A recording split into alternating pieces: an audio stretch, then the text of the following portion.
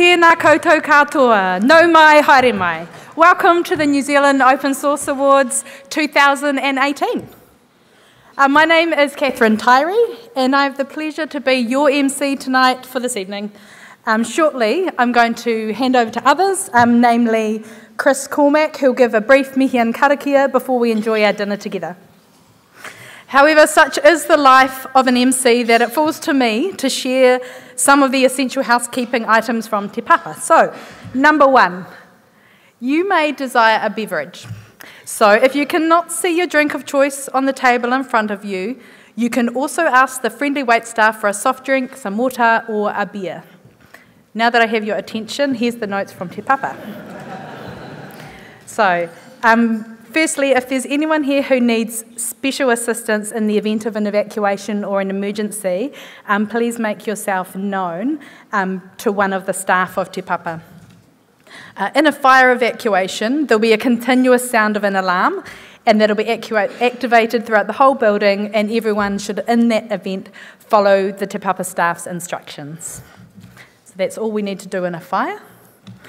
In the event of an earthquake, we're in the best, or one of the best places we could possibly be in Wellington, on top of 150 base isolators that allow the building to sway in the breeze of an earthquake. So should there be one, we'll stay in the building and wait again to hear that it's safe to leave. Smoking. If you are a smoker, you can't smoke anywhere in the buildings of Te Papa. You'd need to leave the building and go right out the front. So I'll leave it to you to find a gap when that's even possible. We're running a pretty tight ship tonight.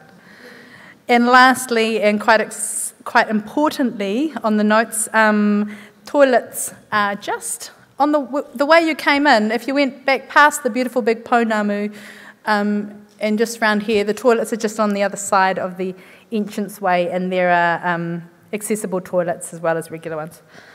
So that's that on the notices. So, also kind of in the vein of notices, not everyone likes surprises, so I'll give you a little bit of insight into how this evening will run. As mentioned, we'll soon have the mihi and karakia before we have our entree. And then following the entree, we have a wonderful keynote speaker, Ian Cormack, here tonight. And after we hear from Ian, dinner will be served. If you have any questions about the food in front of you tonight, please ask one of the waitstaff. Then fairly quickly after dinner, we'll launch right into the award presentations, and we'll have a brief break for dessert at half-time. So that's pretty much it.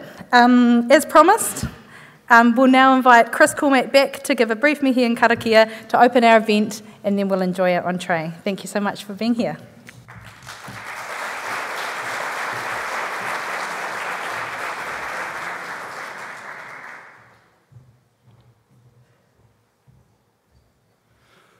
Ka tangi te titi, ka tangi te kākā, ka tangi hoki ko au. I te tuatahi, ngā mihi ki ngā iwi kainga o tēnei rohi, ngā rātau te mana, ngā rātau te whenua. Ngā mihi hoki ki rongo whakāta, ngā rātau te iwi kainga o te papa Tongarewa i te wānei. Kia maumahara tātou, i tō tātou tino hoa mahi Pauline kua wihi i te pō. E kui moi mai i tō moinga roa. E ngā tini mati, ngā tini aitua o ia marae, waiho te aki ki te ao mate mate. Haere ngā mate, haere, haere, haere. Haere ki ko waiki nui, he waiki roa, ha waiki pāma mau. Ka hāpiti hono, tātai hono. Te honga mate ki te honga mate. Ka hāpiti hono, tātai hono. Tātou te honga ora kia tātou. Ki ngā kaiwhakahaere o te pōnei, tēnā koutou. Ki ngā kaimahi o te papa, tēnā koutou. Ki ngā manahiri, kua hui mai nei, tēnā koutou, tēnā koutou, tēnā tātou katoa. Me karakia tātou. Nau mai ngā hua o te wao, o te ngākina, o te waitai, o te wai Māori, ngā rongo, ngā tāne, ngā tangaroa, ngā maru, ko ranginui e tūiho nei, ko papatuanuku e takoto nei. Tūturu whakamaua kia tīna, tīna. Haumi e, hui e, tae ki e. Me kai tātou. Hi everyone. I know you're only just getting used to me. I'm back already. Hope everyone's enjoyed their starters and meeting everyone at their table so far. I can report that wearing a lapel mic while you're eating is a little bit like being kind of 99% sure that you've hung up from the conference call. It's just a little nervy, but we're all good. So, approaching the stage next, we have Don Christie, whom some of you will know in his role as Managing Director for Catalyst IT, or as the co-chair of New Zealand Rise. Don is, of course, a strong advocate for free and open source software, and tonight he is the convener of the judging panel for the New Zealand Open Source Awards. So please join me in welcoming Don.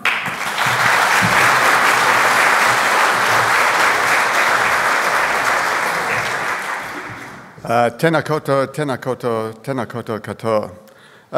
Okay, so Catherine told you who I am, so I don't need to do that little bit. That was good. My job is to acknowledge you as attendees, acknowledge the good work that the judges have done, and thank our sponsors as well. Catalyst started these awards way back in 2007, and I don't think we really thought that over 10 years later we'd still be going, nor did we really dream about just how broad this event would become. We're technologists, so these awards had their roots in technology. But now they're much more of a reflection of our society's desire to share, to collaborate, to be open and build things as a whole. So we have scientists, we have artists, we have librarians, we have musicians. It's just a wonderful, wonderful reflection of what New Zealand is.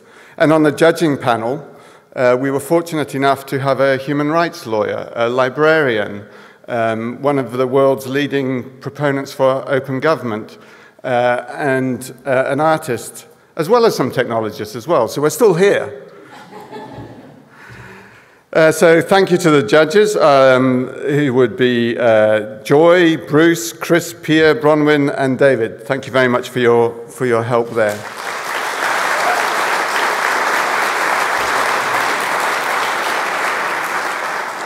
And I see, thankfully, some of you have these booklets in your hands, and if you want to get a sense of just how broad the entries have been, please do flick through them.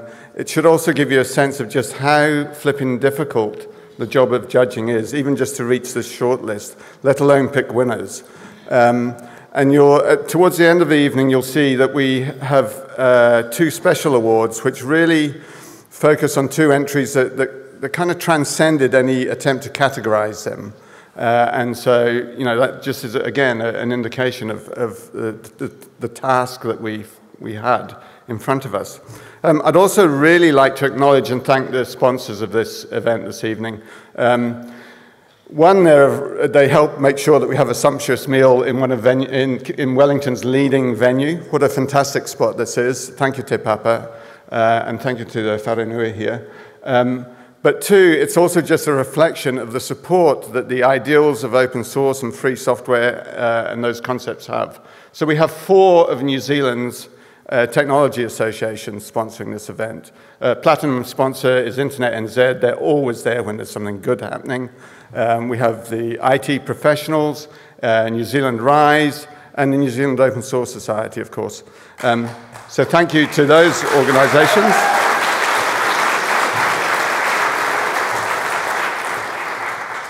I'd also very much like to thank Red Hat, the world's most successful open source company, Section 6, Catalyst Cloud sourcing. Thank you. No pressure. Akama, formerly the SAR, formerly known as Rabbit, and Silicon Systems, and of course Silver Stripe. So thank you all to those companies that have helped us there.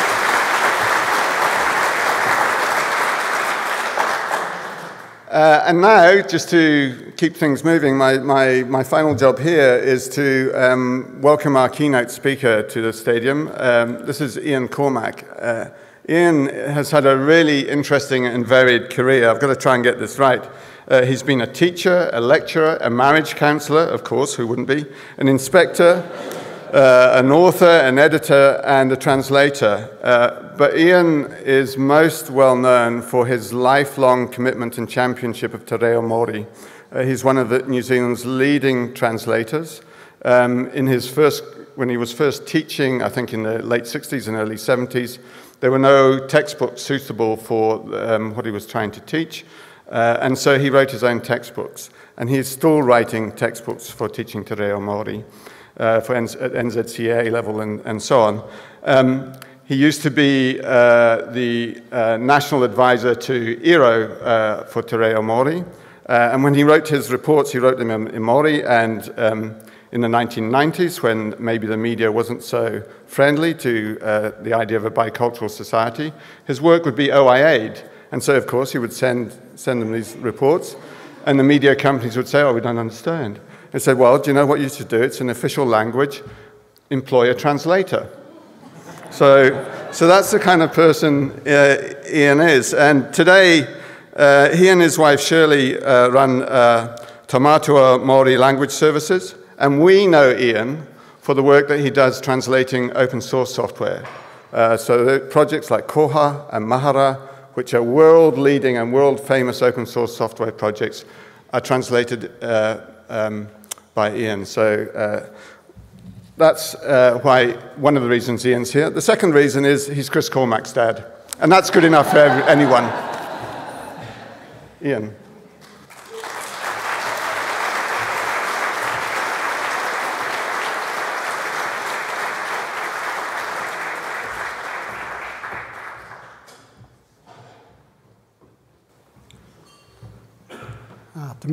Te mea tuatai māku he tautoko i ngā mihi a taku tama ki a koutou katoa i tēnei pō.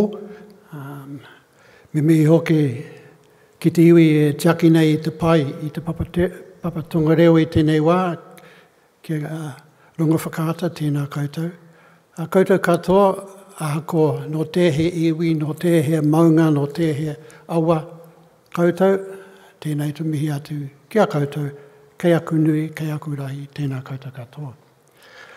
What I wanted to talk to you about very, very briefly, so not to hold up next course, is localization of software. It's a very new profession in New Zealand. I think the first piece of software to be localized into Māori was Windows 7, so that was in the early 2000s. It's called localization because it doesn't just deal with translation across languages in terms of software, but it also deals with translation between variants of a language. About 10% of the work that my wife and our company does is US English to New Zealand localization. Sometimes software, sometimes health pamphlets and things like that. And you may be interested to know that variants of English are not getting closer together, they're actually diverging. And that will continue to diverge as people use language as an identity marker. But to switch to Māori,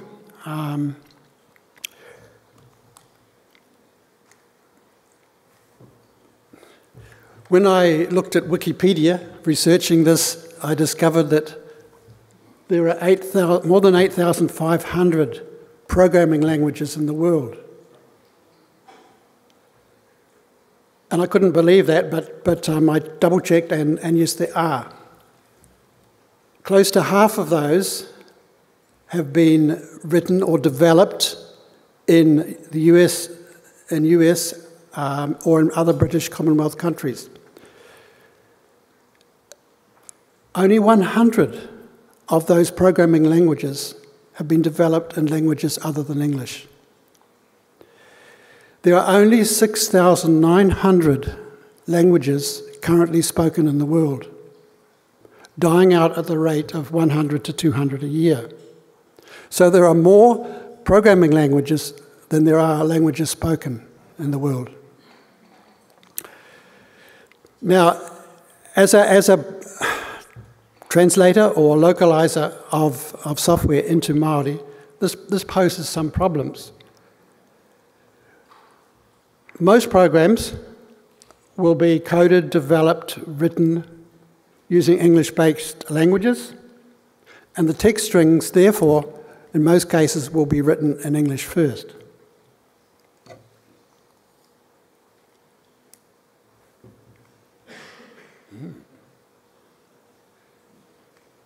Oh, oops, sorry.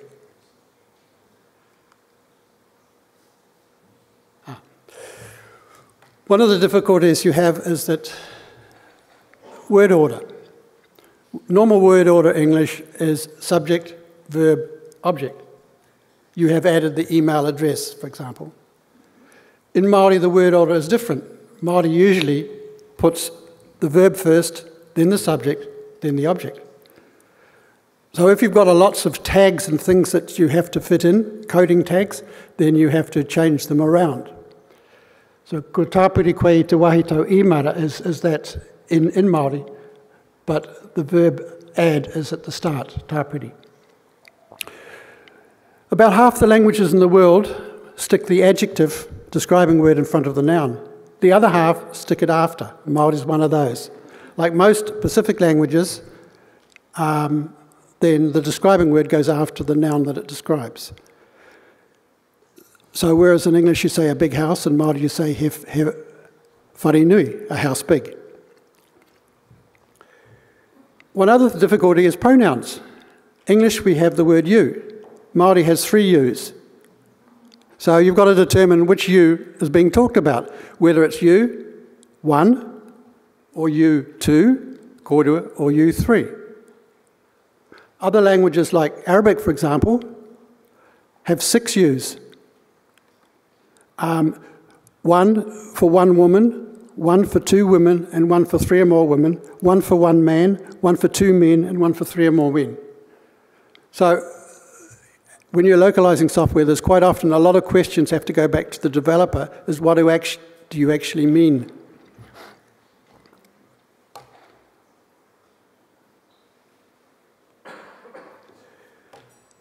One of the difficulties is the space that the letters and the words take. Now, in English, it's very easy. Most English words, apart from a few like ox and oxen and child and children, just simply add S to the end. So if the word device is 6 spaces long, then device is just 7. In Māori, it's not quite that simple, because the word for Māori for device, purere, isn't singular or plural, it's both. So there are no plurals, apart from about 7 words in Māori. So you have to add something to the front to show that it's plural. In this case, ngā, which means the, in the plural form. So that adds an extra 4 spaces to the translation of word. And if you're tight in a menu, then you have difficulties with that. You could use what we call he purere, which means a device, but it also means some devices or devices. So it means both singular and plural. So that doesn't help if you're trying to translate simply a device. And another way of saying is tētahi purere, which as you see there has moved it up to 8 spaces.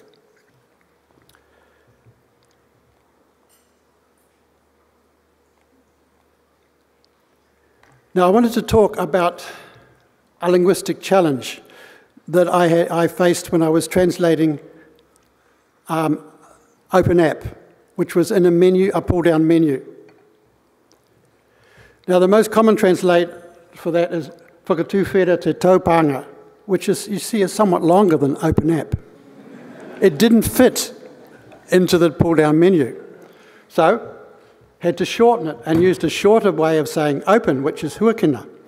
Huakina te taupanga, open the app. In Māori. Then the answer came back, well, the question came back from the developer, could you please shorten it? It's too long. So I went to huaki taupanga, which actually means, it's sort of a verb noun put together. It means open apps. It has a plural sense. But I thought, well, we're going to have to bend the rules of grammar to fit this in. So we'll assume that open apps can be read as open app. So we left it as that, sent it off.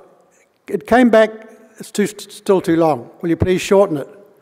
And they said, we've done some consultation, and we've found that you could shorten the word taupanga to taupa. The word pa means to touch, and panga means the act of touching.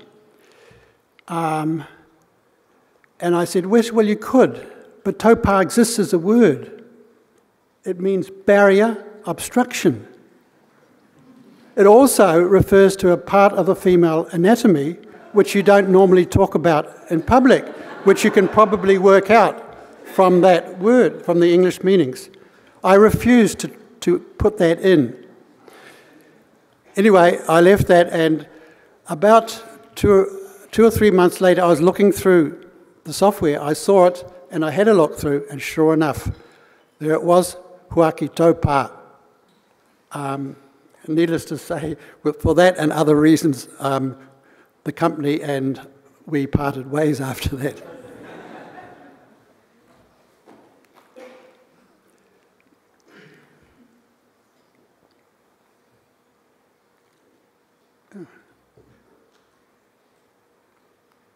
Why is it going backwards? Oh, I've got it upside down. No wonder it's going backwards.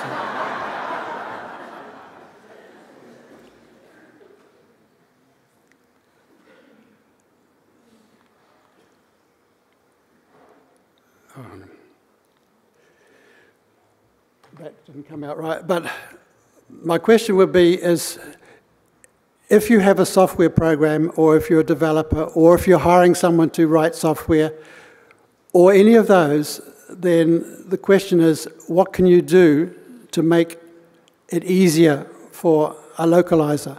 Noting that English is notable because the fact it can be so compact, as I showed you with OpenApp. Most other languages are not. And it's very, very difficult often to translate an English expression into Māori or another language and get it grammatically correct in the space that's allocated. So a good rule of thumb is to design a program and allow an extra 50%. So that in that case, you would cover almost every language in the world if you wanted to localize it. Anō reira, e tēnei wā, ka motuhui konei. I'll just finish here. Thank you very much.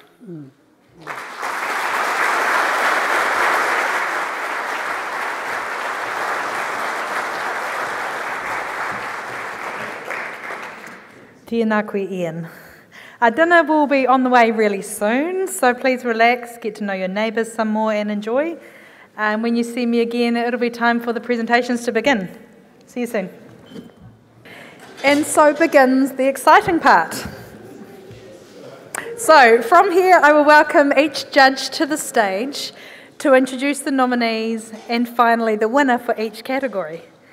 There will be a pile of envelopes in front of me, and I'm very aware not to accidentally shuffle them around nervously, but I'm also reminded that it can't possibly be worse than the Academy Awards last year.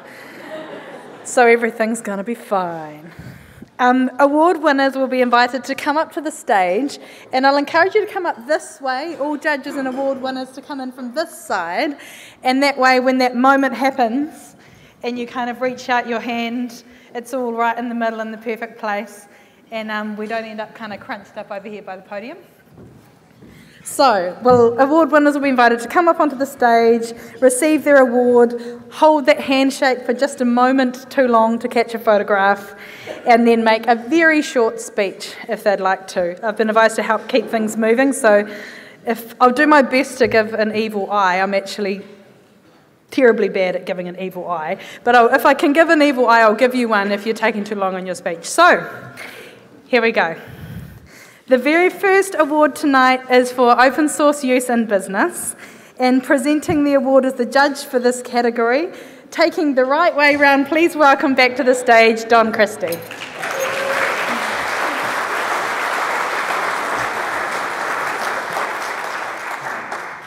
Thank you, Catherine. Have you noticed our MC always turns up with an empty glass in her hand? And have you noticed also, I hope, that we have New Zealand's third official language on stage, the sign language?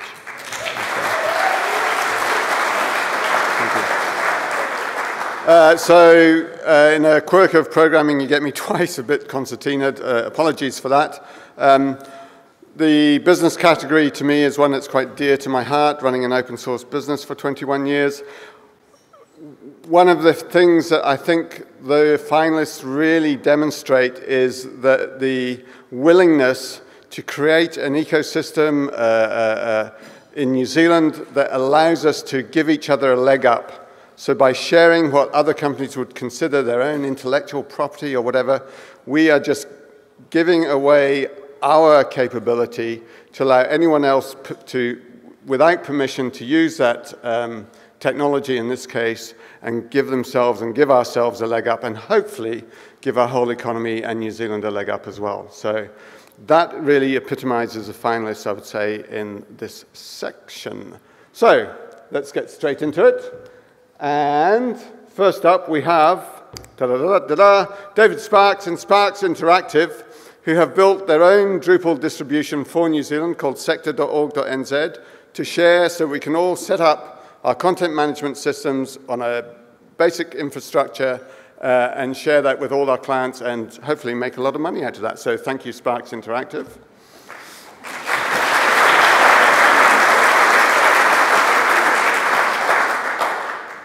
Next up, Silverstripe Limited, another old hand in the open source world, have created one of the world's greatest open source content management systems. The New Zealand government wisely chose it to be the CWP for the entire government sector, and they've just this year moved to version 2 of that.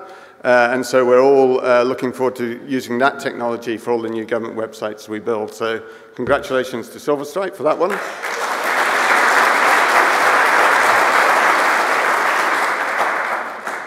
And finally, the Catalyst Cloud team, who I could wax on for a long time about, but this specifically is for the way the cloud team has worked with the OpenStack community globally to build some really critical infrastructure, not just for Catalyst Clouds, but for every OpenStack user in the world. So congratulations to the Catalyst Cloud team on that. And the winner is, I'd like to say there was a card in this envelope, but it's written on the front. The winner is David Sparks and Sparks Interactive.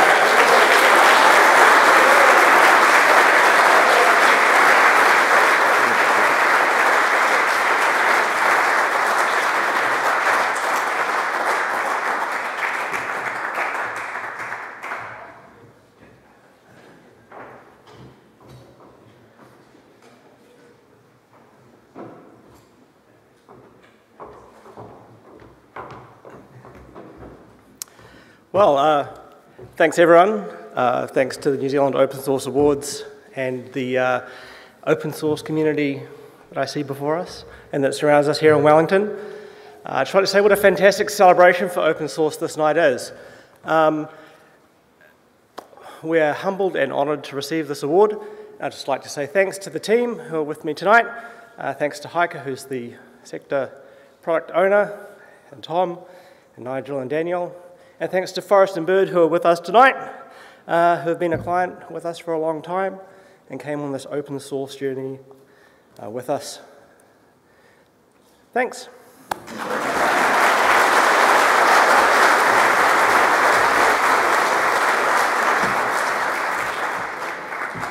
Congratulations, Sparks Interactive.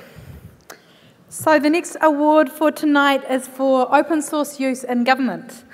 Presenting the award is the judge for this category, Edwin Bruce. Edwin teaches digital technologies at Wellington East Girls College and is the unofficial CIO for the college, just without the business card. He is a learner, a teacher facilitator and an ICT professional for many years. Please welcome to the stage Edwin Bruce to present this award.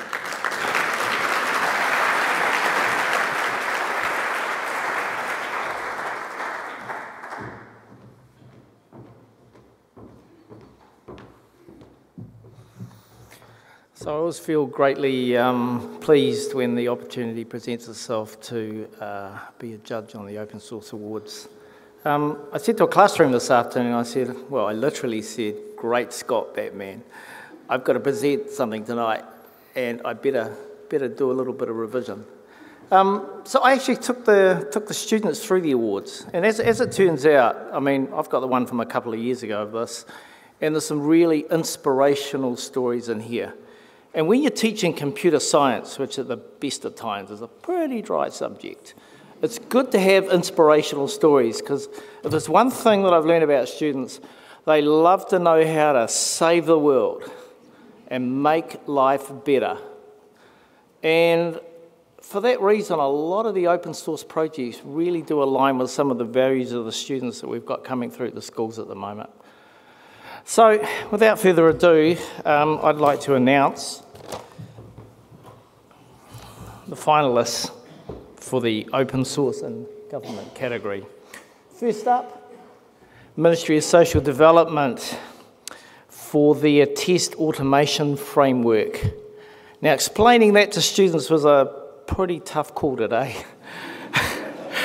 But having said that, they quite liked the concept of automated testing and a framework for automated testing, and then they had to start thinking about software that wrote software, and that kind of did their heads in. But they kind of got the message. So the second finalist is the New Zealand Electoral Commission for the Election Management System redevelopment. Again, that was kind of an easy sell. Okay, we have, the girls have just participated in some elections for representation on the school council. And again, they understood the importance of having voting software you could trust, it was transparent, and so they can completely buy into it being open source development. So again, that was a real easy story to tell and inspirational to a number of them. Okay, and lastly, we have the Service Innovation Lab for actually a range of initiatives written down as the Rates Rebate Service, Family Services Directory, and a bunch of other APIs. But of note is just the way in which they work in a collaborative and innovative fashion with other government organisations. Again, talking to the girls about, God help us, government departments, because they haven't been exposed to government very much yet, and I keep warning them that in a couple of years' time they're going to have to deal with, you know, student loans and all those good things. But I did sell them on the concept that some of those services were about improving the lives of New Zealanders, and again, that's a bit of an easy sell. And also the fact that, you know, being able to work in an innovative, collaborative way in government, and no, they're not mutually exclusive terms. And that's what I guess the Service Innovation Lab's all about. So, let's see who the winner is today.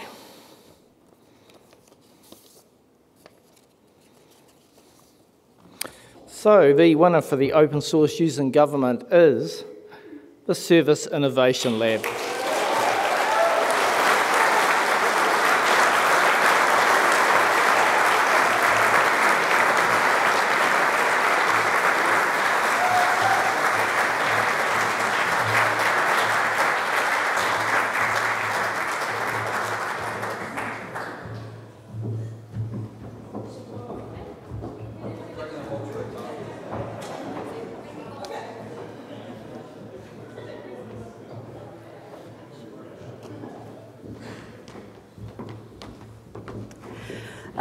Thank you so much, everybody. There are so many people that I feel like I need to thank that I don't know if I'm going to be able to fit it all in. So I'd like to say thank you so much for the work that Tauranga City Council did in helping us with the rates rebate. Alpha work, that was amazing, and the collaboration was really awesome, as well as DIA as well for that. The Family Services Directory, MSD. Brenda could probably talk to that more, but no time. And we've done some really awesome stuff in the last year and a bit that we've been around and collaborated with lots of different people. So I wish I could put that all into one speech, but yeah, thank you, everybody.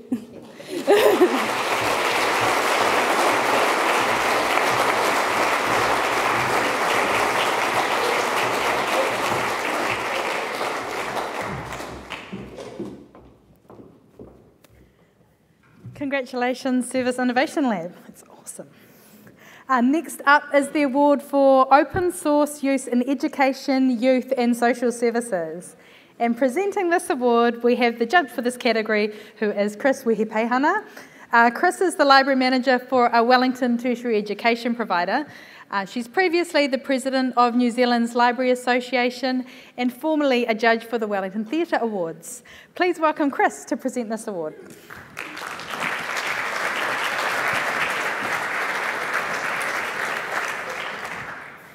Tēnā koutou katoa, he mihi tēnei kia koutou kua haramai tēnei pō. Mihi also to te mana whenua of this space, to te papa the whare, te rongo Marae roa, where we are, and a huge mihi to rongo whakata, who the exhibition who was out the front as we walked through to come in here. They host the school that I work at, Toi Whakari, the New Zealand Drama School, every year. We take about 300 people to this tiny little settlement of Manatuki, and they host us in their marae. Usually we take over about 3 marae, which is 6 whare, because it's real small. One of the things that we go there for, one of the reasons we go there, is for community and to learn about community and how to be a better community within our institution. And one of the things I've really enjoyed about tonight is watching you as a community. I have seen you, this might sound a bit creepy, but I have seen you get up from your table and go to 1, 2, 3, 6 tables to say hello to people. I have seen you in between courses, and I've done this myself, just sitting next to someone and going blah, blah, blah, blah, blah, while they're trying to eat their dinner, and they're making them talk to you. I'm very good at asking questions when someone's about to eat something or has got something in their mouth. One of the reasons I'm very excited and delighted to be presenting this award for the Open Source in Education, Social Services and Youth is because our nominees are really concerned about community. They're really concerned about the health of their community, about the health of the individuals within the community, but also about the system that the community works in. And it was quite tricky for the judges to decide, but I'm going to tell you the nominees and then I will tell you who our winner is. So our nominees for the award in Open Source in Education, Social Service and Youth are Amber Craig, Brenda Wallace and Hiria Te Rangi for Whare Hauora Senses. So Whare Hauora is a registered charity which is working towards an Aotearoa where your home doesn't make you sick. We all know about mould in our homes, coldness, misery. People get really sick all the time. Through their current consumer model of buy one, gift one, and using open sourced software and hardware, they empower communities to build sensors which measure room temperature and humidity. And with that hard information, whānau can track and then can make changes to their environments for a healthier home, which means they spend less money on healthcare and more money on the things that will provide a better style of life for them. Our second nominee is Auckland University of Technology, Te Wānanga o Aranui o Tamaki Makaurau for Tuwhera. And Tuwhera is an open access scholarly publishing platform built using open journal system. And in 2 years, they've become host to 8 peer-reviewed journals, which is pretty good for an open source university based in New Zealand. And the bit that I particularly like is that most of them have strong Indigenous connections, and they have a philosophy and kaupapa that is based on empowering Indigenous communities. And within the university, the philosophies of openness demonstrated in Tuwhera have been recognised and championed by the library executive, and these principles are now included in their strategic documents.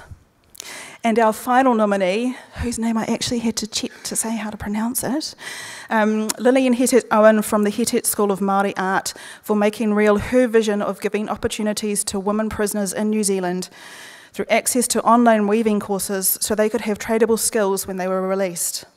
Using Drupal as an integrated platform for content management, e-commerce and customer relationship management, the Hetet School of Māori Art has been able to partner with a significant government organisation and achieve some of their social and educational objectives. All of those nominees are particularly worthy, but there can only be one winner. And so the winner for the Open Source in Education, Social Services and Youth is Auckland University of Technology Library for Tuwhera.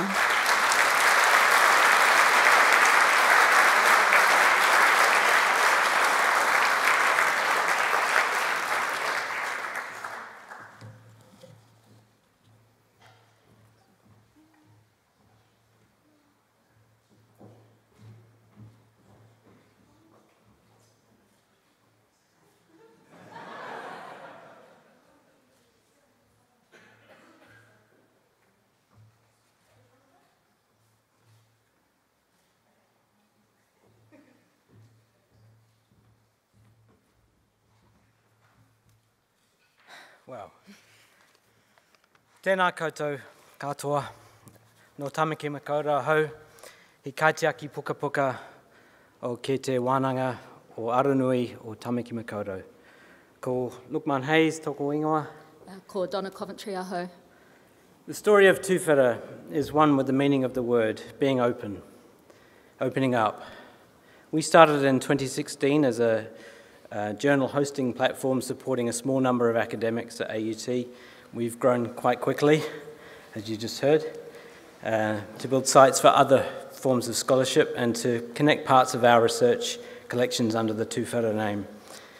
It's quite timely that we should receive this award, and it's amazing that we do, because this is Open Access Week throughout the world, and the theme of Open Access Week is designing and building equitable foundations for sharing research, for open access. In the face of a world of publisher paywalls and restricted access to research, we've operated with the principal aim of making the content, those ideas, and that knowledge in the research that we have open to the world. Our philosophy has evolved with our own changing shape. It has informed our work and our relationships as a team. Tūwhera's kaupapa of openness is built upon an understanding that knowledge exists to be shared for the wider benefit of the communities it springs from. In this we see parallels with the Māori concepts and ideals such as ako, awhi, manaaki and mana tangata. These concepts have the potential to transcend Tūwhera and help inform the open access movement in Aotearoa in a way which is uniquely Pacific and biculturally aware. So this award is an acknowledgement not only of our work, but of that movement.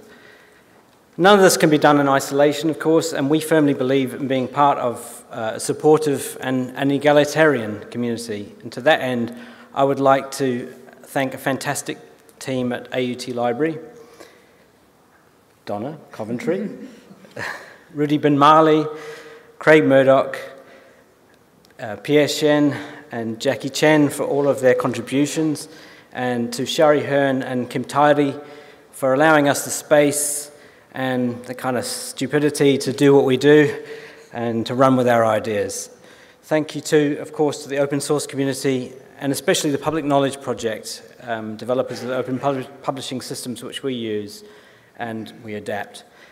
Nā tō roro, nā taku roro, ka ora ai te iwi. Kia ora, thank you.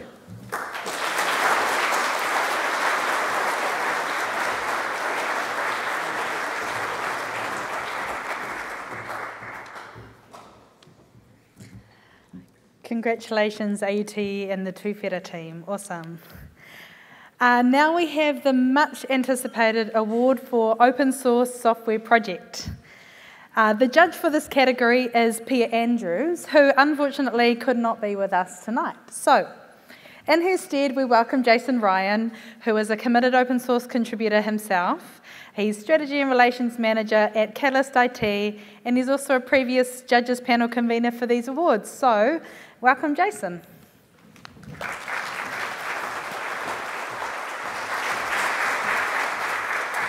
Thank you. I'm just going to get straight into it. The first of the nominees for Open Source Project is Akamar for the Online Dictionary of New Zealand Sign Language. And I'd just like to take a moment to give props to Bridget and Shoshana for the awesome work they're doing tonight.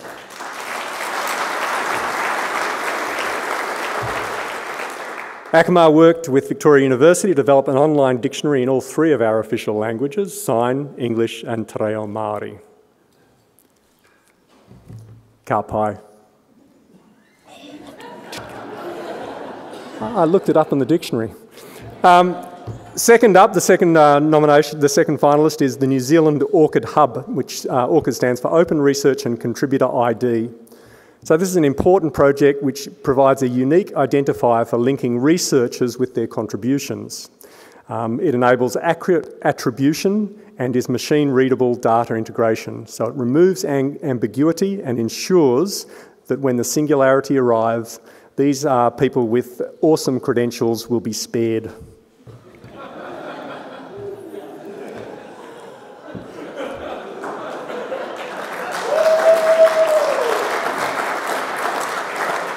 It's going to happen. Third up, the Fawcett Software-Defined Network Controller. This is an open flow controller for multi-table router switches. So Fawcett moves network control functions away from proprietary stacks and into open source software. It uses open standard APIs to program devices, and it does so at scale, currently 16 terabytes per second. That, my friends, is not number 8 wire. So, the winner of the open source software project for 2018 is the Fawcett Foundation for Fawcett's SDN Controller Project.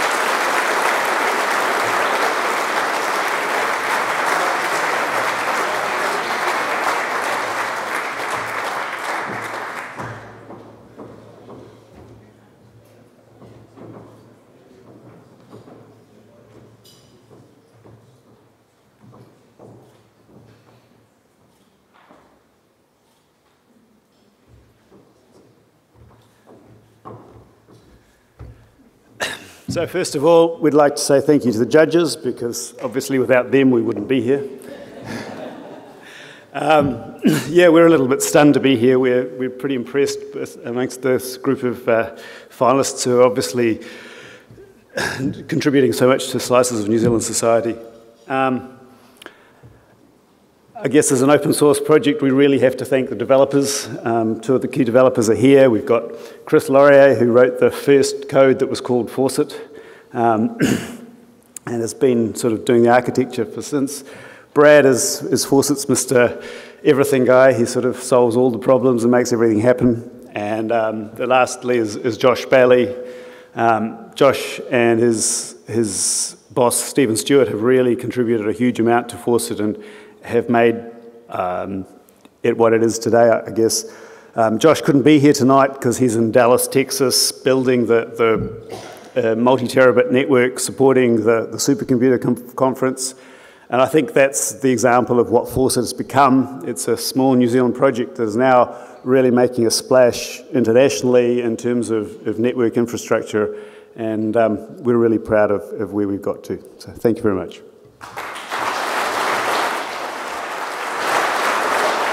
Okay, I have a thing to add.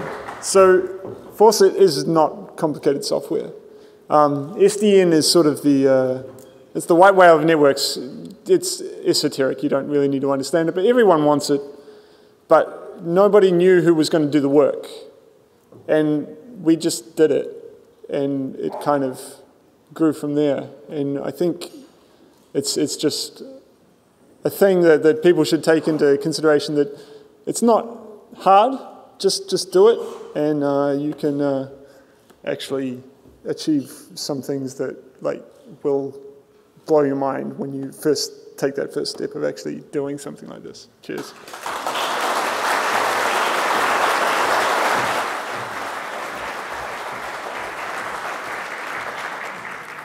Congratulations to the Fawcett Foundation. I don't know about you, I'm kind of getting to the point where I want to jump up and congratulate someone. So this will be our last award before we take a brief break for dessert. So next up we have the Open Source Contributor category, and this category will be presented by the Judge Dave Lane. Dave is the President of the New Zealand Open Source Society.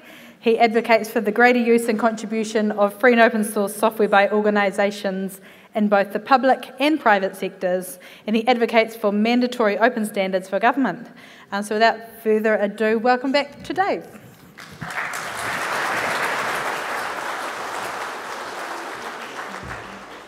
Tēnā koutou I tēnei ai.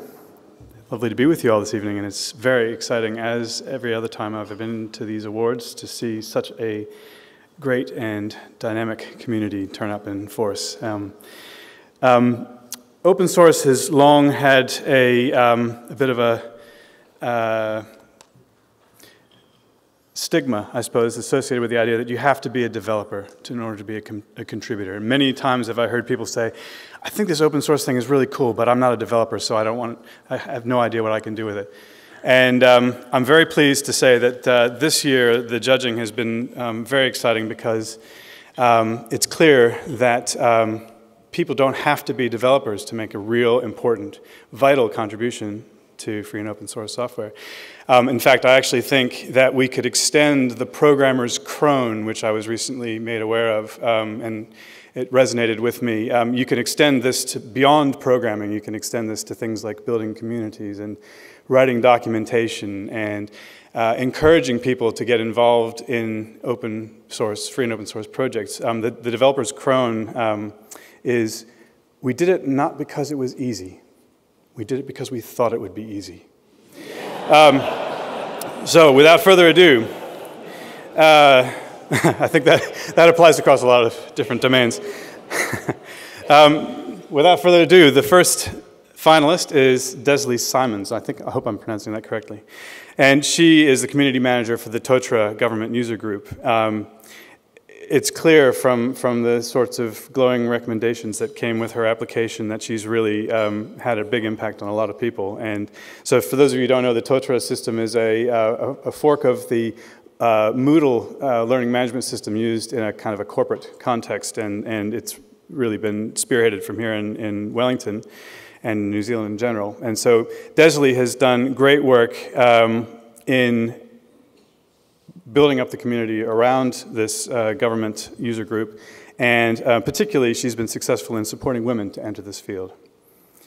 And so that's really great to see. And the next finalist is Neil Creswell, and he's the driving force behind the development of the Portainer software solution, which actually is designed to make it easier for people to make use of a very important tool nowadays, which some of you may have heard called Docker. I've just been sitting at the table with him just now, and apparently the Portainer software has now been downloaded 700 million times. So this is potentially sort of world-changing type software. So from here in Aotearoa, he's had a huge impact on a burgeoning area in computing in general, which is container management, and doing it without being a developer. So the next finalist is Robert Lyon. Robert has worked on the Mahara project for quite a few years by the looks of it. He has been working both as a developer and as a community advocate, and working within, both having had a big part in 4 major feature releases of Mahara, and I think there's another one coming out very soon, so that's probably 5. And what's more, he's shown a great generosity in working with the community that ensures that particular project has been such a great success. I know that a lot of people, I've been telling a lot of people lately about the Mahara portfolio management system for students, so I know that it's being used all across New Zealand and many other parts of the world as well.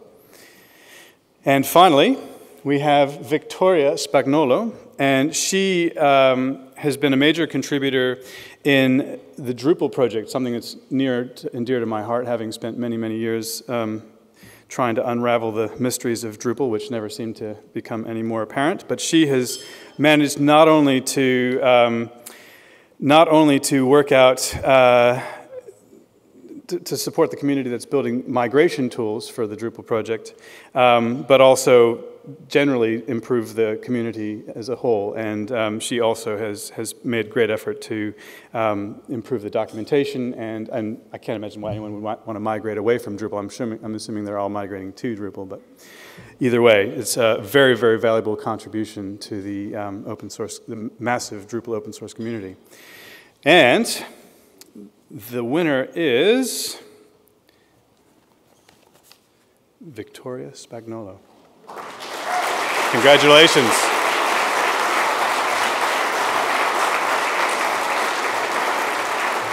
she here?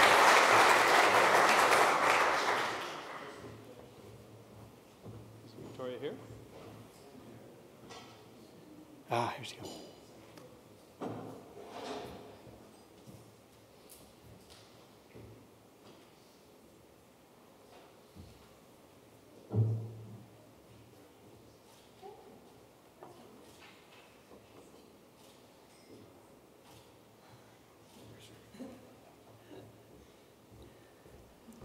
This comes as quite a shock, and I'm not one to say a whole lot, even amongst my family and friends. And I know I'm speaking to the people already understand this, but all I have to say really is sharing is good. We need to do more of it and help each other.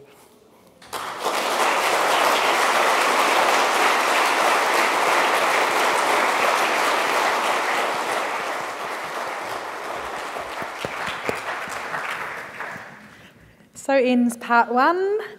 Take a break. Enjoy your break, enjoy your dessert, and we'll see you back soon. Congratulations to all of the people and projects that have received awards so far tonight. It's actually pretty amazing to be surrounded by you all, hear all your stories, hear all the ways all your systems are being used. Very, very cool. Thank you so much for sharing everything. We're going to plough straight into the next batch of awards. I'm really looking forward to it. So the next category this evening is the Open Science Award. This award will be presented by the category judge, Joy Liddycote. Joy is a lawyer and Vice President of Internet NZ. Joy specialises in human rights and the internet. She's a former Human Rights Commissioner. Joy works for the University of Otago now on a New Zealand Law Foundation project, exploring the legal implications of artificial intelligence. Please join me in welcoming Joy to present the Open Science Award.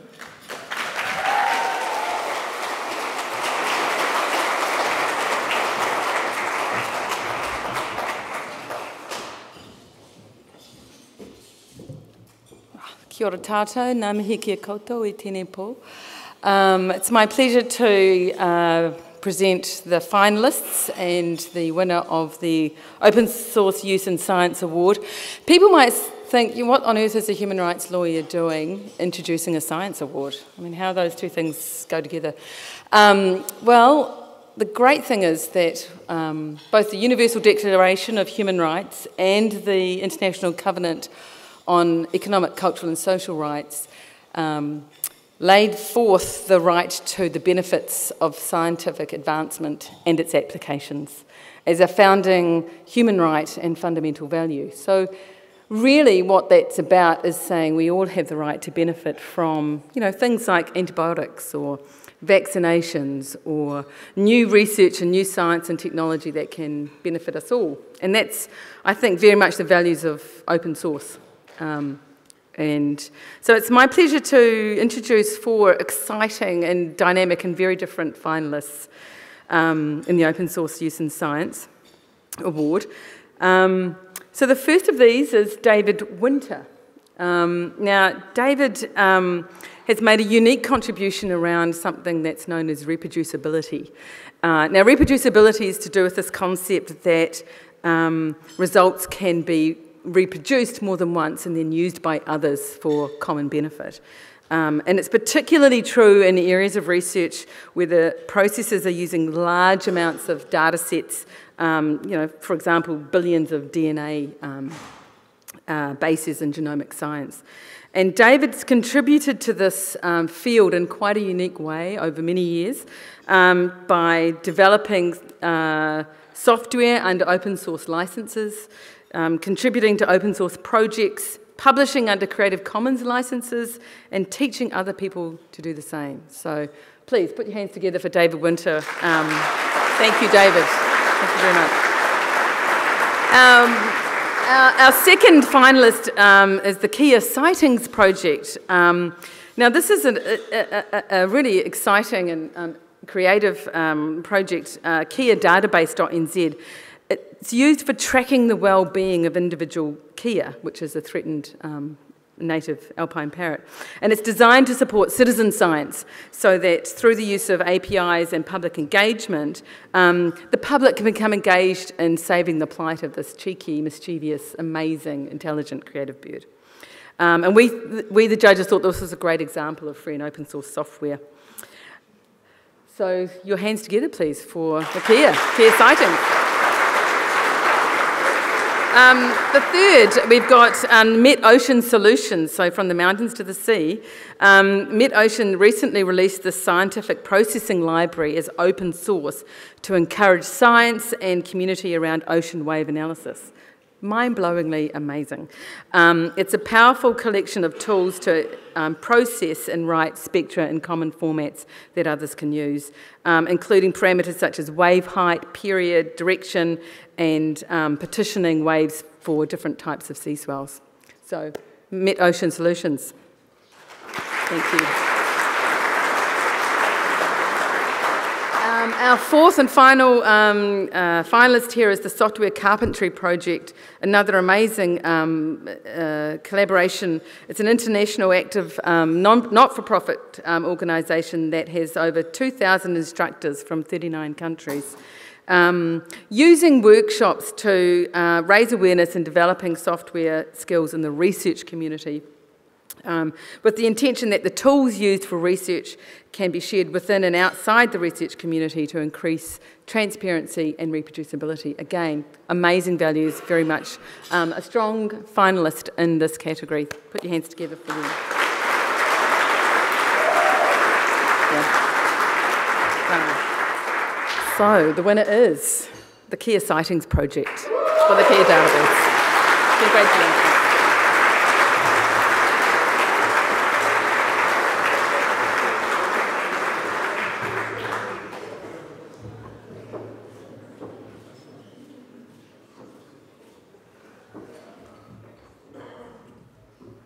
Kia ora koutou. I didn't actually prepare any remarks because given the other finalists, you know, they're pretty incredible. So to get this award is pretty stunning. I'd like to thank the two other people that have worked with me on this project, Mark Braben and Laura Young. Neither of them could be here tonight, so it's just me. I'd also like to thank my employers, Catalyst. I've been with them for a while now, and they're supporting not only the project, but this amazing evening, this evening. And for those of you who don't know, the Kia is a mountainous alpine parrot found in the South Island. The project's been going just over a year, and we've had over 2,100 sightings. That's over 4 per day, which is pretty incredible. We've got advocacy, people can sponsor birds, people can learn about the Kia, and we're actually getting useful scientific data, and the Department of Conservation is even going to build on it to help with their scientific surveys. And for me, it's ideal. Open source was the logical choice. There's no other way you can do this sort of thing. We've had other sighting projects come to us and say, hey, can we use your code? You know, in Wellington, you have the kaka. You know, it'd be pretty cool to be able to go up and say, oh, I saw this kaka. His name is Bruce, and he hangs out in the trees. So, yeah, thank you very much. I'm stoked.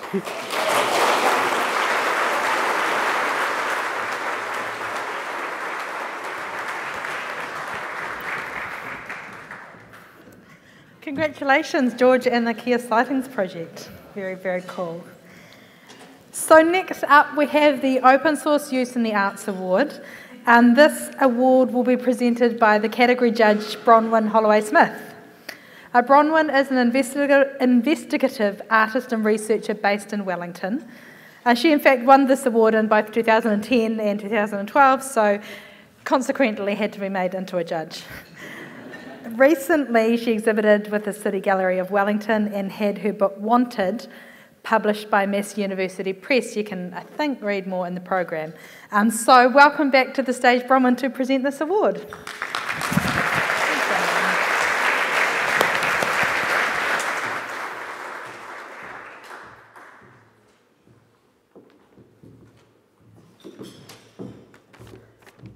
Tēnā koutou katoa. I'm sure it's not news to any of you here tonight that open source is more about just software, about more than just software. It's a philosophy, an ethical framework, a culture. Funnily enough, reinventing the wheel doesn't tend to lead to human development and flourishing. And restrictions on access can drive us to spend time rehashing problems that have already been solved. Open source thinking, often licensed under Creative Commons, promotes the opening up and freeing of ideas and resources so that they're accessible to all. It's a kind of generosity and efficiency that invests trust and confidence in the people around us. This category is a little bit different to the others. These finalists are not all necessarily software-based, but they demonstrate ways in which open source culture is contributing to growing the intellectual commons. And the nominees are Matt McKeag for his contribution to open source music tools and performance through LoopDrop.js. LoopDrop.js is a fully open source looper, modular synth, and sampler designed for improvisation and live performance. It's a homegrown example of how code and creativity can be combined in a unique open source based musical performance that has been live tested at local and international events, including during Matt's recent tour of Europe. Let's hear it from Matt McKeag and LoopDrop.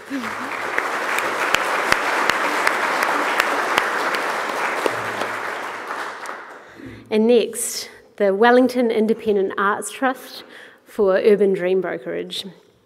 For the last 5 years, the Urban Dream Brokerage has provided a physical open sourcing service of vacant city sites, licensing and facilitating spaces for 61 art and community projects in Wellington, 26 projects in Dunedin, 12 in Porirua, and 6 in Masterton. The UDB provided tools and resources that gave reassurance to property owners about the safe care of their properties while freeing up the city to those who wouldn't otherwise gain access to CBD retail and office sites. This is a significant application of open source philosophy in physical space, making closed resources open and facilitating their open usage. The scale of this project has had ongoing ripple effects in the communities it has operated in. Great stuff, guys.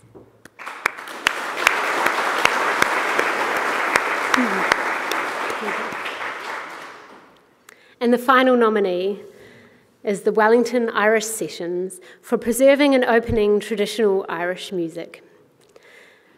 Irish traditional music is community-based music, with a large repertoire of tunes that each player learns.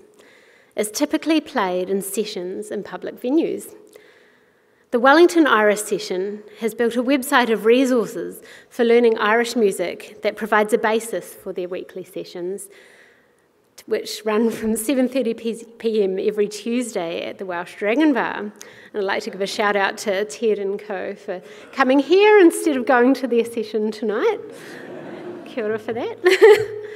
Many of the resources on their website are licensed under Creative Commons, and the framework has been made available under an open source license.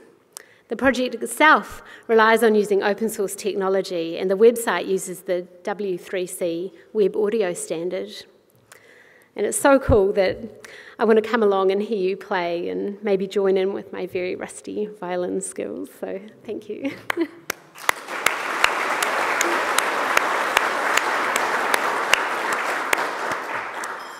And the winner is the Wellington Independent Arts Trust for the Urban Dream Brokerage.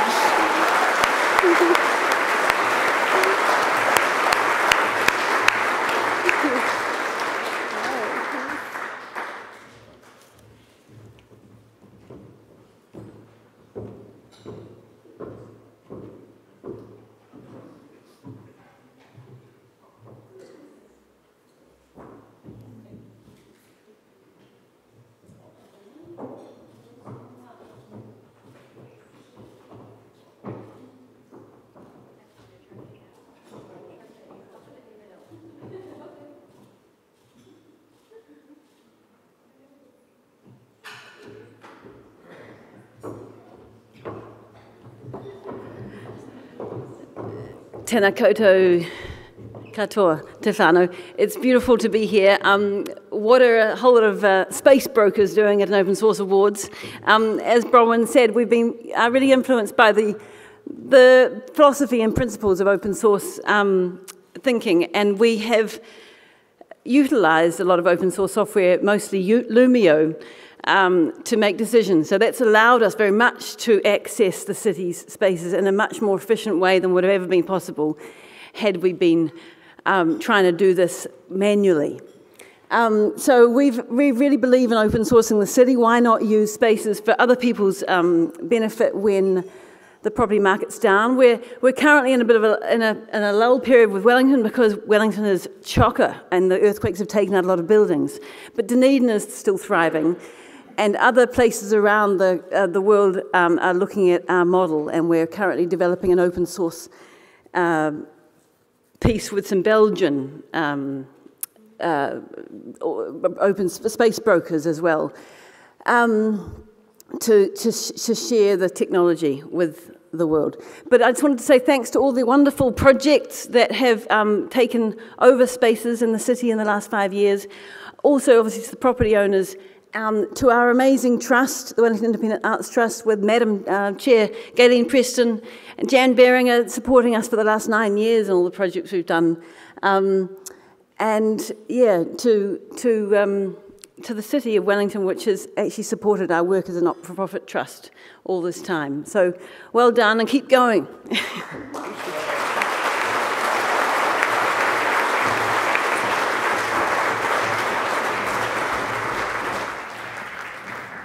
Congratulations to the Wellington Independent Arts Trust. Let me find my place on the page. Next we have a special prize, the Clinton Bedoni Prize for Open Systems.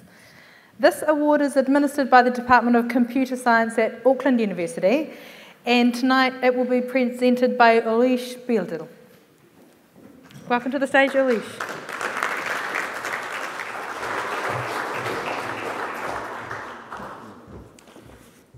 Tēnā koutou katoa, no German hau, ko Isenbügler Kopf te maunga, kora te awa, ko Tamaki Makaurau te wharawananga, kei Tamaki Makaurau taka koinga, kainga, ko Ori Speidel toko ingoa.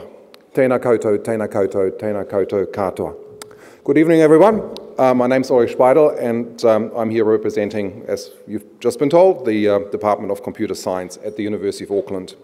As you'll probably be aware, we're awarding the Clinton Bedoni Prize here every second year, and tonight's one of those occasions again. So before I go and present the finalists to you, let me tell you a little bit about the background of the prize. The Clinton Bedoni Prize was established by the Bedoni family in memory of their eldest son, Clinton, who passed away well before his time in June 2005. And if he were still alive, there's a very good probability he'd actually be here tonight, because he was a great fan of open source, and I'm told was really proficient playing around with Linux and anything open source he could get his hands on. In fact, he was so passionate about this that his family decided to establish a memorial fund after his death, and they asked our department to look after that fund. And so today the fund basically supports two different projects. One of them is the prize which we're about to award here. The other one is the Clinton Bedoni Fellowship in Open Systems Research. And I'm mentioning this here because we're about to re-advertise that. And so if there's anyone here with a recent PhD or about to be completed PhD in open systems or open source, then keep that on your list. It's a fellowship that's tenable for 2 to 3 years, so just a bit of a heads up and a bit of an advertising cameo in here, right? So basically, so far we've awarded the prize 4 times. Tonight's the 5th time, and this year we were a little bit late in actually advertising the prize, but we struck it really, really lucky. We actually got 4 very, very strong finalists. So, in fact, they left us so impressed that we had real trouble picking out a winner. So we initially thought, hey, let's go and split the prize. Can we do this? And they came back and said, no. So the rules say you have to pick a single winner. Okay, so we put a new special voting procedure in that got us to score the applicants, and even then the scores came pretty close. So it wasn't an easy choice, but we did get a winner. But what it basically means, they've all deserved an introduction tonight. So I'll just quickly, run through them. So A and Rob, so not in that order necessarily. So A and Rob works as a senior developer at Optometrics in Christchurch. and his specialty is in reverse engineering and opening closed source protocols, especially for messenger applications, and his particular contribution in this area has been to develop plugins for Pigeon, which is an open source messaging application, and also for its underlying library LibPurple. And what that basically allows open source users to do is to communicate with otherwise sort of closed protocols and closed applications such as Skype or Facebook, MetaMost, Yahoo, and Google Hangouts. He's also served as the president of the Instant Messaging Freedom Organization, a charity devoted to opening and documenting instant messaging protocols. And his code is used by tens of thousands of users. And he has actually been an NZ Open Source Awards finalist before in 2010 for his contributions to the Linux distro, which aims itself at vision-impaired users. So the second finalist on my list here is Clemens Seidler. And Clemens is actually back there. Clemens, put your hand up. Right. So Clemens is well known to me. He's a most recent Berdonu Fellow at the University of Auckland. And I played a small role in hiring him. I think I was on the interview panel, and I also I got a few references in. And his contributions are quite manifold, so he made significant contributions to the Heiko operating system with hundreds of thousands of users, where he's been responsible for the operating system stack and tile window manager. And when we hired him, I got to interview him, of course, and then also talk to one of the referees who was the head of our very own physics department. And Clemens had written the LabLet software that they use there, and the head of the physics department could basically not stop swooning about it. He was so happy with what it done to their labs. And basically, in the time he's been with us at Auckland in the last few years, and he's now defected to Unitech, so to speak, he's contributed a lot to a secure, portable, and privacy-preserving storage, and we've seen this mentioned already tonight in the context of the Fedora project, which was also shortlisted for one of the earlier awards. Finalist number 3, Dr. Richard Lobb, and Richard and I also go a long time back. He was already a bit of a legend in Auckland when I was there as a PhD student in 1994. And then when I rejoined as a lecturer, he basically stuck around for another 3 years and then did some walker jumping, went down to Canterbury. You'd think that be the last you'd hear from people who leave your university. Not so with Richard. In fact, he's had an enormous impact on our teaching ever since he's gone to Canterbury, because he came up with this little piece of software called CodeRunner. And any recent Auckland, Canterbury, or Open University graduates here? Anyone remember CodeRunner? Anyone's used CodeRunner in their education? I see a few people nodding heads. Perfect. So that's Richard's baby. So in case you don't know what CodeRunner is a piece of software that sort of plugs into Moodle, which has already been mentioned here a couple of times tonight. And the idea with CodeRunner is that students can basically solve coding problems via a web interface, and the code that they write then gets run against a couple of tests that the teachers can specify, and they get immediate feedback as to whether those tests have been passed or not. And so I looked at this around our department and to just sort of see who apart from me was using CodeRunner. It turns out there's 17 other courses in our department this year that have used it. But it's not just Auckland and Canterbury and Open University. It's spread to the UK, the US, Ireland, Canada, France, Germany, Austria, India, Australia, China, Japan, Switzerland, Poland, Chile, South Africa, Brazil, Madagascar, Spain, and Singapore. And these are only the sites that are known. So there's probably a few that are not known. So finalist number 4 is Dr. Hilary Oliver, who I hope would be able to be here tonight, but unfortunately is not. So he's a senior research software engineer at NIVA, and we all know who NIVA are. They're the joint up the road that tries to convince us Jaffas that the climate in Wellington isn't that bad after all. And of course, to do that takes a lot of number crunching. And if you're a climate scientist or a weather forecaster, then that's challenging for 2 reasons that are computing related. Firstly, you've got to get the job done in time. Secondly, And then once you've done it, you've got to do it again for the next forecast cycle. And secondly, as you do it, your data comes from all sorts of corners. There's a bit of pressure data from here and a bit of temperature data from over there and another sort of part forecast from somewhere else. And these systems don't really sort of like to play together easily because they've all been developed for different purposes in other places, and they need to be orchestrated. And in fact, it takes an enormous amount of orchestration to do this, and sometimes systems may simply not work or they may fail and data might not come in. So, and this is where Hilary's open source package Silk comes in. It takes care of that orchestration. And it's not just used by NEVA, but as it turns out, also by over 20 other organizations across all continents. In fact, the list that we saw reads like a who's who of weather and climate giant. The UK Met Office, the National Oceanic and Atmospheric Administration, the Australian Bureau of Meteorology, the Max Planck Institute for Meteorology, the South African Weather Service, the German Climate Computing Center, and that's just part of the list. So basically, each and one of the finalists for the Clinton-Bodoni Award tonight has individually had a very huge impact, a very impressive impact in one or more open source projects. And for a country the size of New Zealand, together with what we've already seen tonight, that's really, really impressive, right? So would you please all join me in a big round of applause for our finalists and their achievements.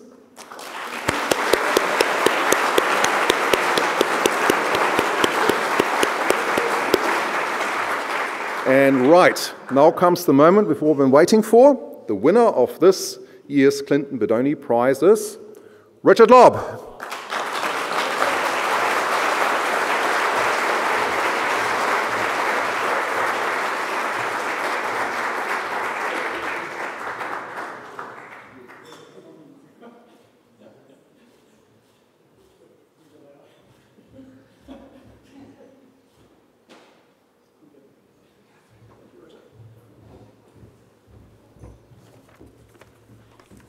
Kia ora. Well, I was somewhat amused to see myself described as bedrock. I'm used to being called an old fart, but the geological timescale was a new twist. There's a bit of a perception out there that software is for young people, but I would wish to argue against this vehemently. I wrote my first program in 1967, and I've been passionate about programming ever since, and I still love it. It's a recreation as well as a job, and it's kind of good to have a job that's also your recreation, although some people think that's a bit sad, but it works for me. It's a great honour to be here, I must say, a real buzz. Like I say, I've been passionate about programming, and this is a real buzz. I would like to thank my alma mater and the team from University of Auckland for being early adopters of the CodeRunner system, which helped encourage me to keep developing it. And of course, I'd like to thank the organisers of this wonderful venue and show we've got here. So yeah, that's really it. Thank you, everybody.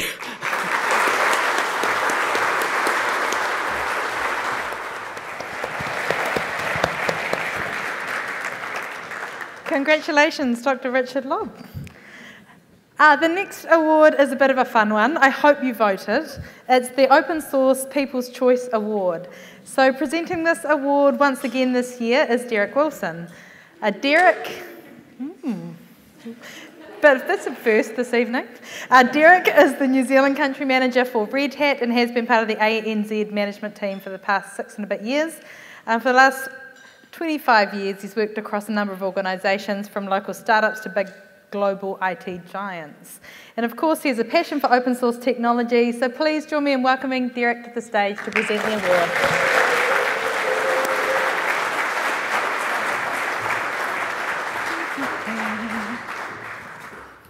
Thank you. Now, I wasn't always an open source guy. So when I first started programming, for those of you who are old enough to remember, and Richard might be, I programmed in Macro 11 and COBOL, so that's showing my age, unfortunately. So Red Hat as a global, everyone thinks, look, we commercialise open source software, but we also invest a lot in the local New Zealand community. We have a global learning management system which our 12,000 associates use. Any ideas what it is? TOTRA, yeah. So it's our global learning management system. So we're pretty happy to be investing back into the New Zealand community by using local systems. So the People's Choice Award. We've got 6 finalists, and they're all coming together. That's good. So I think we'll clap at the end of the 6 finalists rather than everyone, because I could be here for a while otherwise. The first one needs not too much introduction. It's Clemens Ziedler, who's looking at the portable privacy around preserving cloud. And he's produced a thing called Fajoa, which is a data storage and data sharing solution that allows users to store their data locally or in the cloud. And it gives them the flexibility to move service providers at will. Danny Adair, really important for ongoing leadership and support of the Python community in New Zealand. So Danny founded the New Zealand Python user group many moons ago, and he's put a huge amount of time and effort into the Python community over the years. Kisara Rathnyaki for the Deep Dreamer. Was that a clap for the pronunciation or for the project? So it was. That's for the Deep Dreamer Artistic AI project, and it's a free open source command line program that can be used to generate AI artistic images. Michael Proper, chairman of the Clear Foundation. I don't know if you know much about ClearOS, but it's a Linux-based open source system based on CentOS, which makes it easier to manage IT resources by combining cloud and server and network features. It's been used a lot for not-for-profit and education communities. The Stencilla project, software enabling reproducible research. So it allows open source software components to reproduce documents using interactive source code. And finally, the Whare Huora Sensors project, which we've heard about before.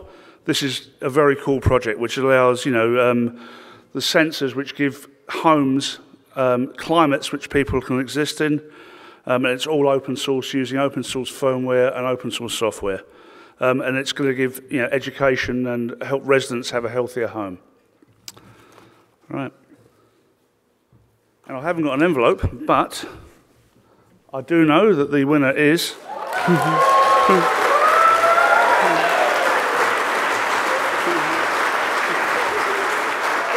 It's down there, no envelope.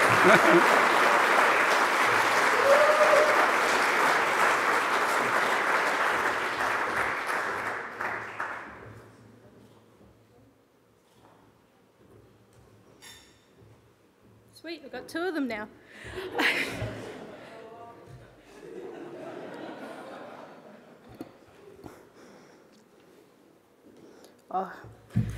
Kia ora. I wanted to thank my conspirators, Amber Craig and Hiria Tirangi, when we first proposed this idea that I built in my own house for my own whānau and inflicted on them. And Amber said, why don't we do it for everybody? And then she said, I know someone who can help us pull it off. And we found Hiria Tirangi, and then we started with a year of tinkering and then a year of doing it seriously, and here we are today. We've deployed into Strathmore Park, we've deployed into Porirua and parts of Wairarapa with some funding from Te Puna Kokiri, the Kahal Fund.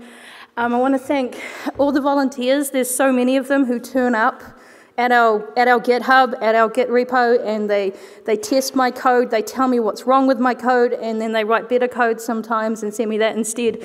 And that's how we got here. When I tweet at 10 p.m. at night saying, can someone please do a code review, and 10 people turn up and they look at it and they suggest how I could make it better. So thank you to everybody, thank you to all the volunteers.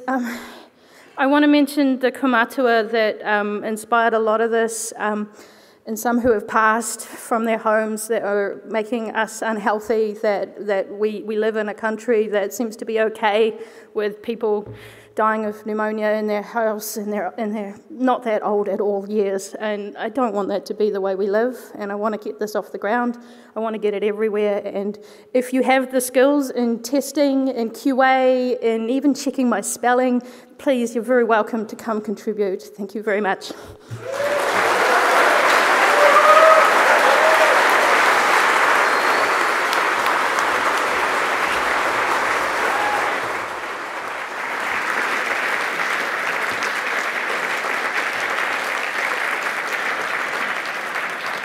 Congratulations to the Whare Hauora project and congratulations to all this evening's winners. Now, strictly speaking, this is where tonight's program would have ended. However, tonight there will actually be 2 additional awards. As you will now understand, the judging panel had an extremely difficult job to do and asked that these 2 additional awards be made. So, without further ado, presenting the next award, the first of the 2 extra special secret awards, is Grant McLean. He'll be presenting, and he's someone you may know as a prolific open source contributor and advocate. So come on up, Grant.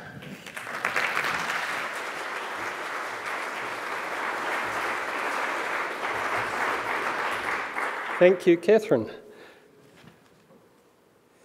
So I'm privileged to be here to present the first of tonight's special awards. You will have noticed there are no details of this award in your program, so I have the rather difficult job of briefly summarising this individual's remarkable catalogue of contributions. If we had categories for the most prolific contributor of code to one project, or for the most diverse range of projects contributed to, this person would probably be a winner in both. If we had a category for encouraging others to contribute, welcoming them, nurturing their contributions and making them feel valued members of the community, this person would be a winner. If we had a category for not just having great ideas, but actually getting stuck in and making them those ideas a reality, this person would be a winner. If we had a category for thinking long and hard before putting their hand up to work on yet another project, this person would not be a winner.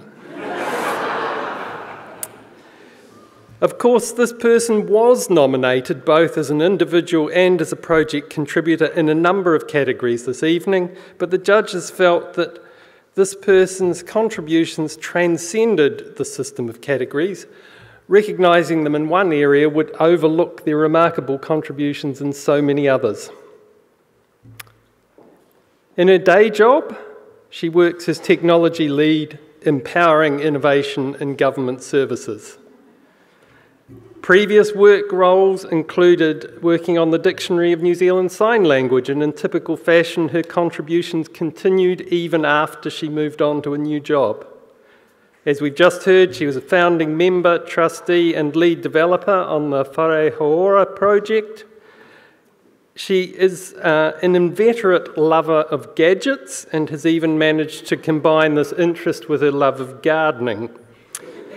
The Internet of Things extends to her vegetable patch. And she's an active developer on the growstuff.org site, which helps gardeners track what they plant and harvest. She's active in local user groups and with helping kids learn to code, and has also served as an Internet NZ counsellor. So please join me once again in recognising Brenda Wallace.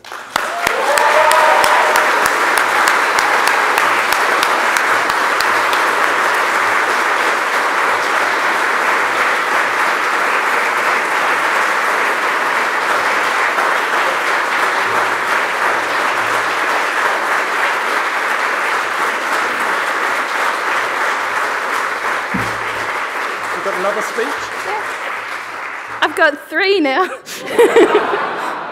My mum's here. I want to dedicate this to my mum. She's over there. She's awesome. Thank you.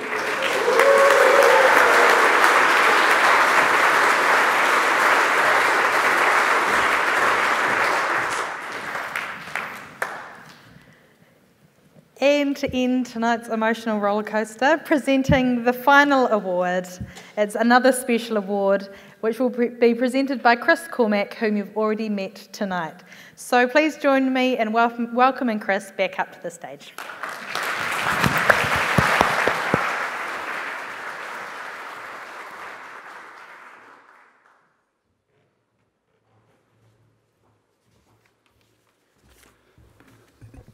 Kia ora anō e te whānau.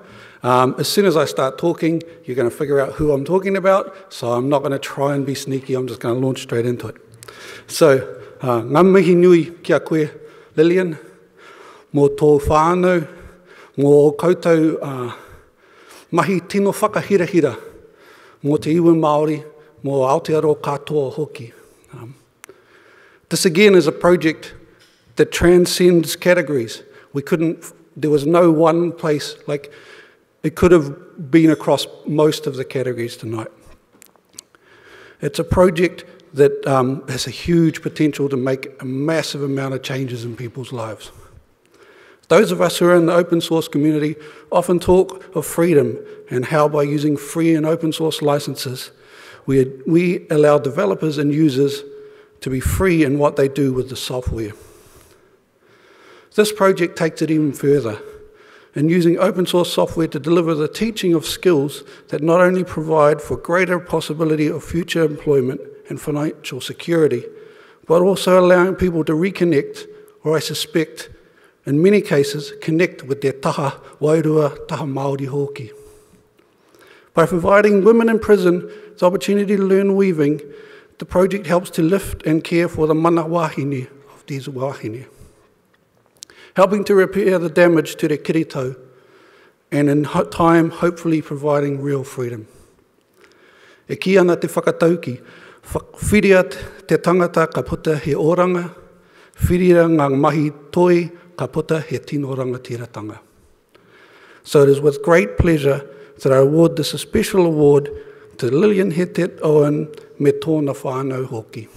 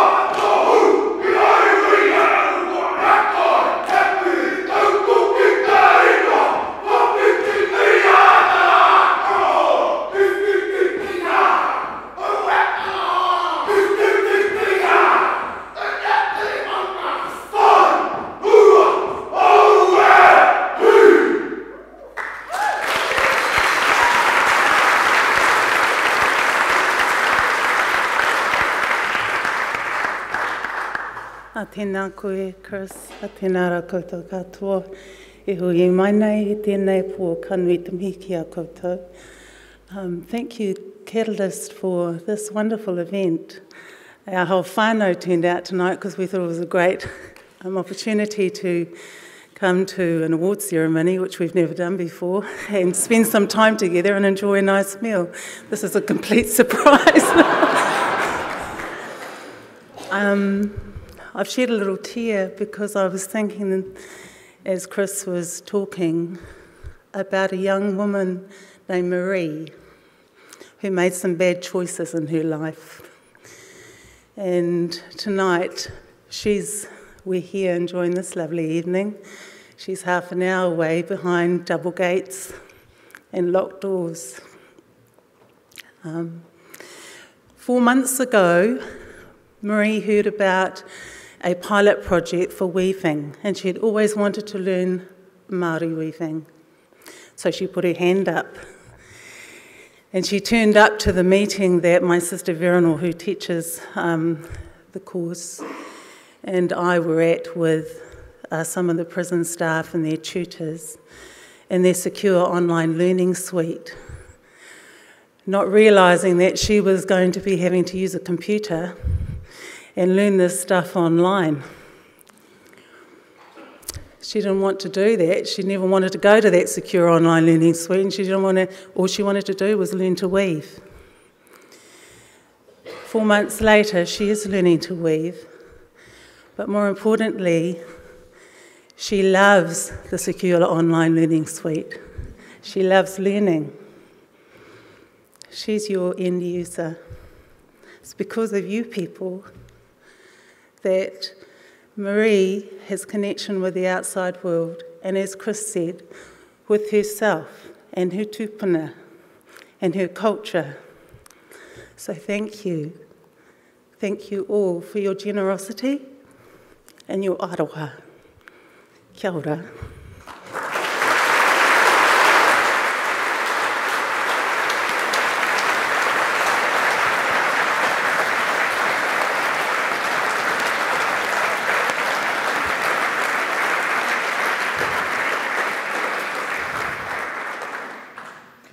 Tēnā koutou he te whānau. Oh, you guys. Okay.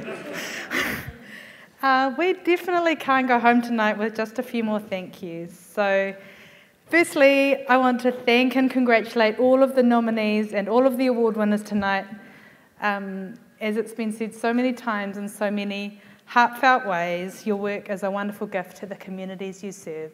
So thank you so much.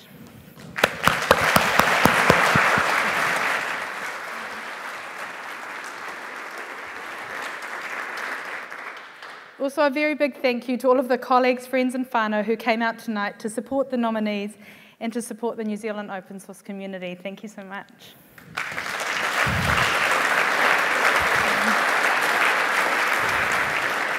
This is much better for the speaker who has a lapel mic. I've got a little notice for the award winners. On the table just over here by Alison, who was one of our excellent event organisers, Alison and Laura, they've got some boxes available for your trophies and a certificate for you. So at the end of all of this, I'd ask you all to come up on the stage, grab a box to take care of your trophy on the way home, and if you're willing to join in a group photo, so I'll mention that again at the very end. But I would like to thank Alison and Laura who organised the event and all of the support staff here at Te Papa tonight who've looked after us all.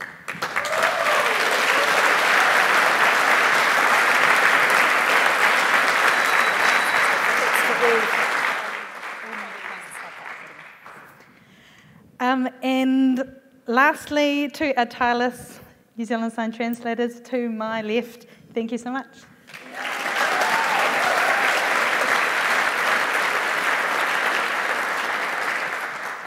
Alison just let me know that for all nominees there's a certificate, so please, all nominees and all winners, if you want to come up at the end and join the group photo at your choice, that would be lovely, but at least make sure you take home your certificate and box up that trophy safe and sound to get home. So, thank you so much everyone, good night, kia pai tō haerenga, mauri ora.